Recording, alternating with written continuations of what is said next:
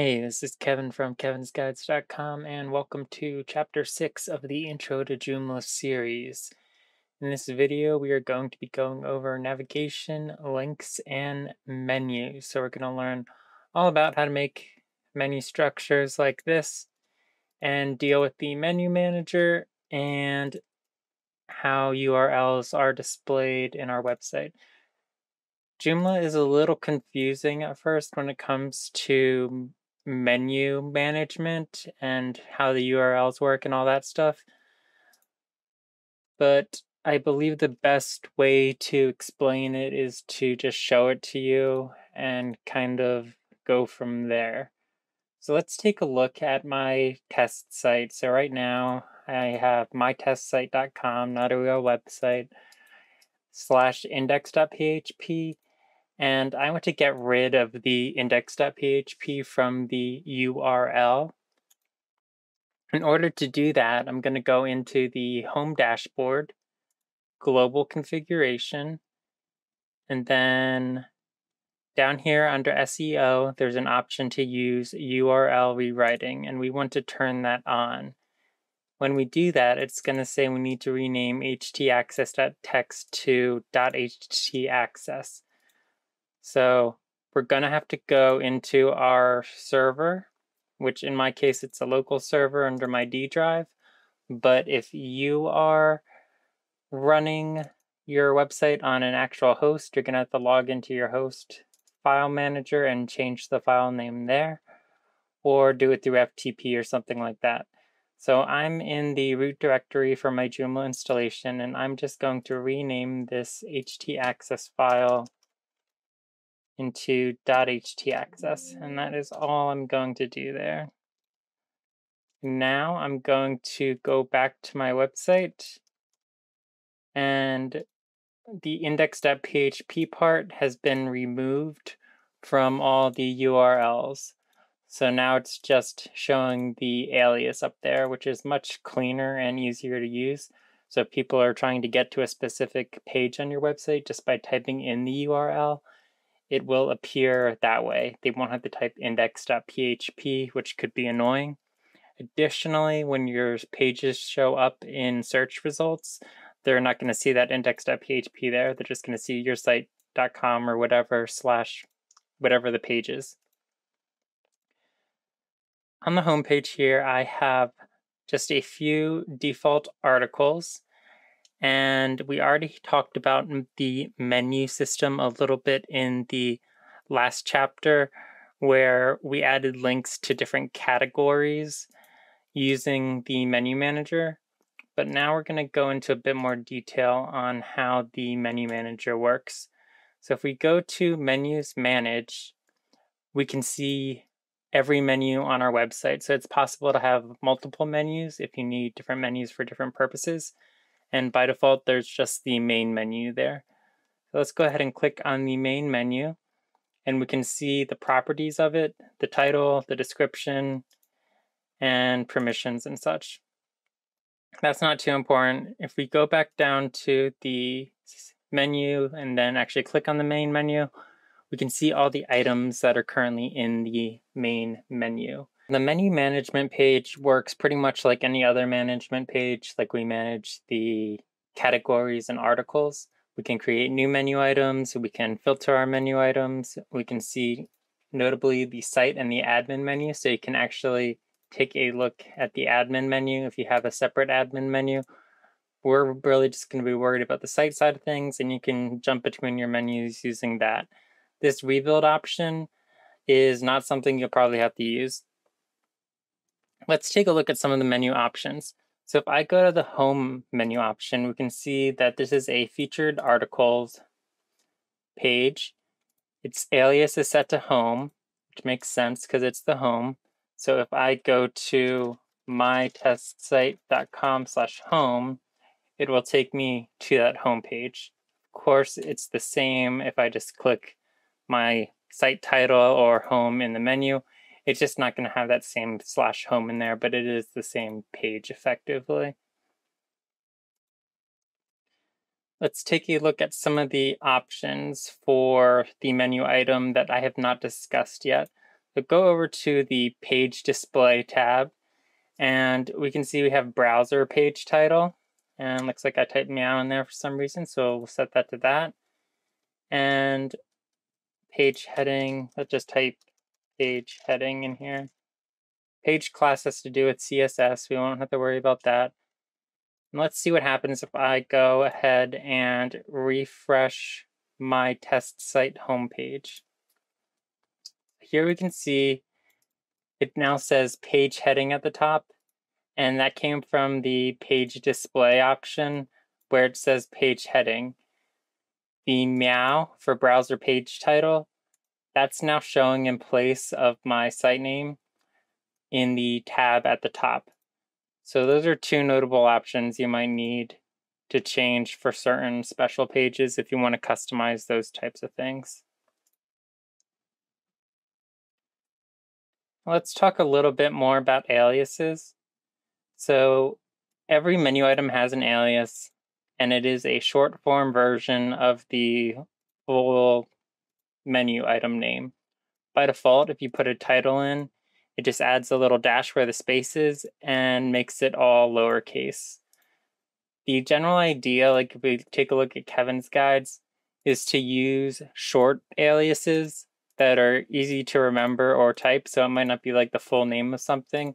For example, on kevinsguides.com, I have my guides alias for the guides page, and then under that there's a web development section. Under that there's a Joomla 4 section. Under that there's a J4 intro section. And then finally we have the page that we're currently on, chapter 6-nav. So those are the aliases I used for all those different categories and for this particular page in the Joomla backend. Chapter 6-nav, that is the alias from the content item. You'll notice that we have content aliases under all of our menu, or not our menu, under all of our articles. And these aliases are used if we did not create a menu item. So if there's not a menu item for the frequently asked questions page, it's going to take the alias from the content item first and use that. And then if there is a menu item linking directly to that frequently asked questions page, it's going to override that alias. Let's take a look at the front end. I'll go to all pages, or let's say all categories, pages, and frequently asked questions. You'll note that I do not have a menu item for frequently asked questions. So the alias up here comes from the article alias itself, mytestsite.com. We do have a link to pages, so it used the alias from the menu for the pages, and then it took that alias from the article, and that became the frequently asked questions, and that's where I am at my website.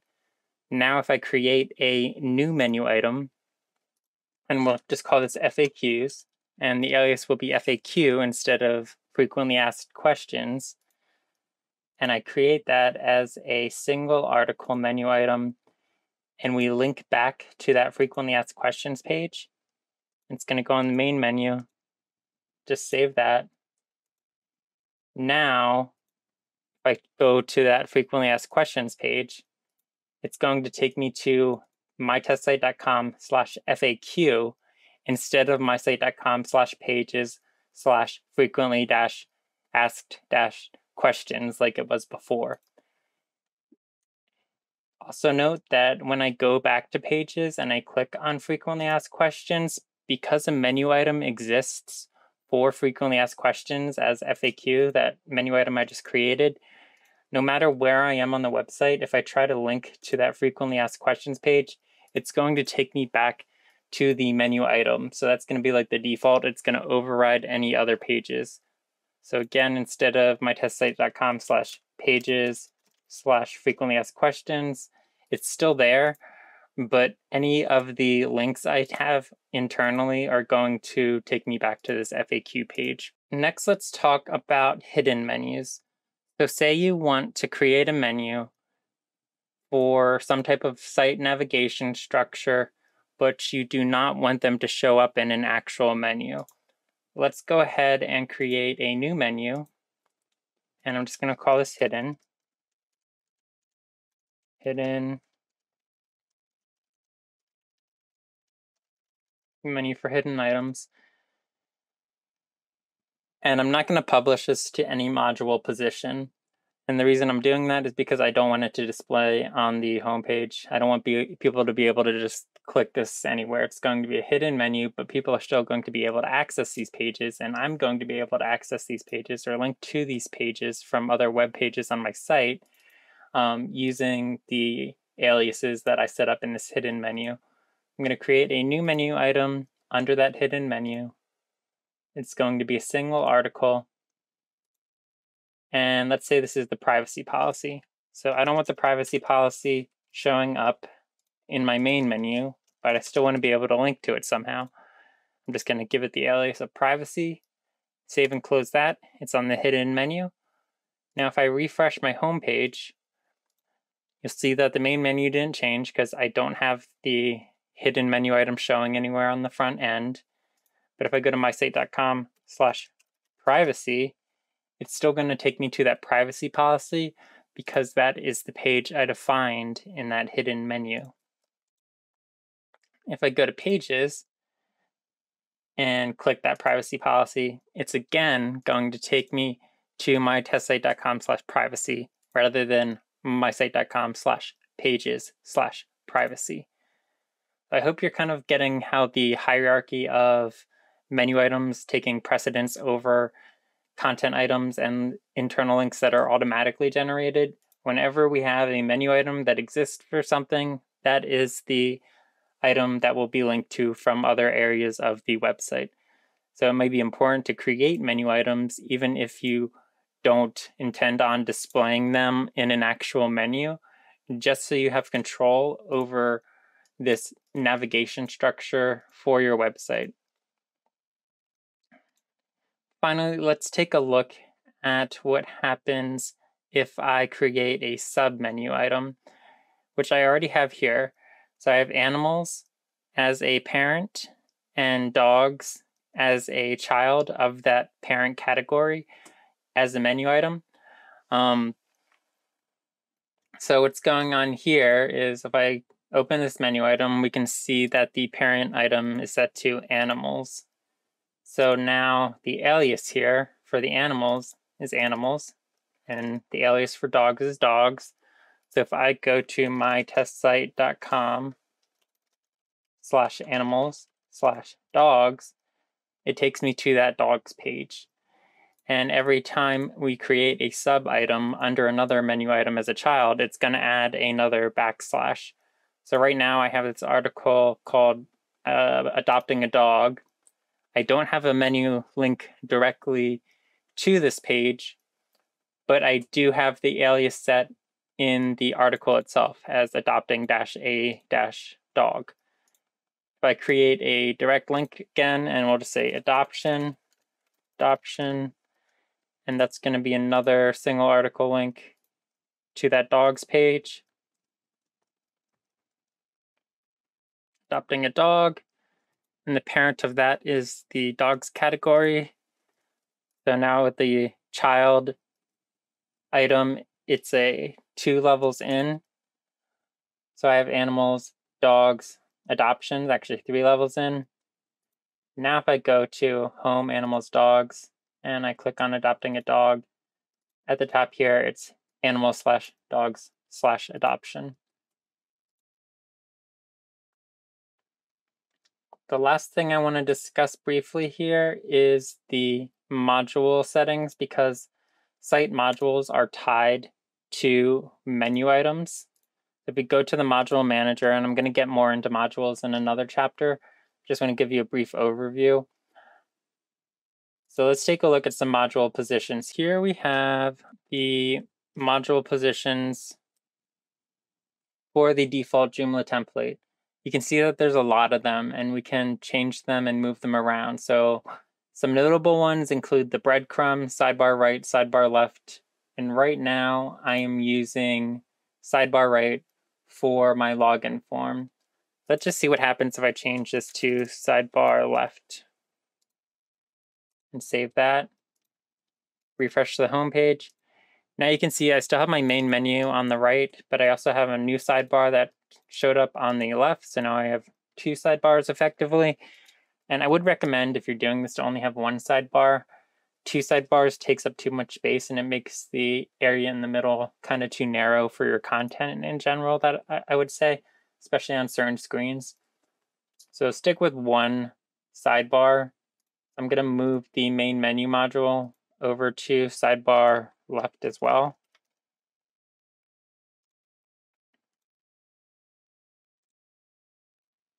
Refresh that. And now the main menu and the login form are on the left instead of the right. How does this tie into menus? Well, for menus, we can see that each of these modules has a menu assignment. And it's set to be shown on all pages, no pages, or only the pages selected. So if I want the main menu, for whatever reason, to only be visible on the home page, I can set only on the pages selected, and then I can select the home option. If I save that and I go back to my home page, you can see the main menu is still there.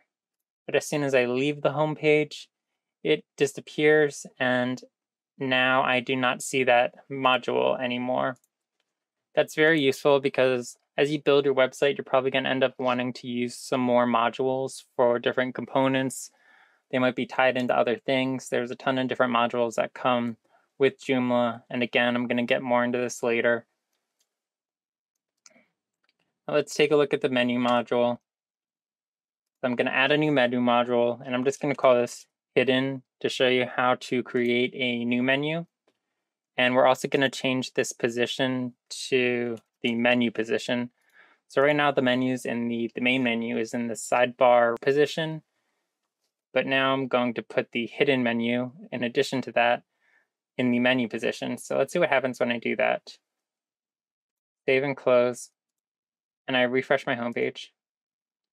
We can now see that the menu, which is this position running across the top in the header, now has a link to the privacy policy. If I wanted to put the main menu there, I can go back to putting the main menu on all pages, change that position to menu, save and close that, unpublish that hidden menu. Now you know how to make menus, refresh. And now we can see we have all the different main menu items being displayed on the top instead of in a sidebar. So that's module positions. That's how you assign them to different pages. And that's how you create new menu modules. I hope that wasn't too confusing. I believe I've gone over just about everything I wanted to with this chapter. You can always review more on my website or check out the Joomla documentation. Thanks for watching, and have a good one.